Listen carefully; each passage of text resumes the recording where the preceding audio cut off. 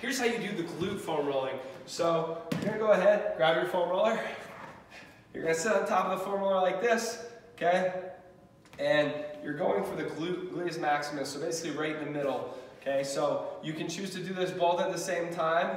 You get the middle like that, just rolling up and down, or you can kind of lean onto one butt cheek, okay? And you can get a little extra force because now you're putting the body weight on the one side versus dispersing it on both sides.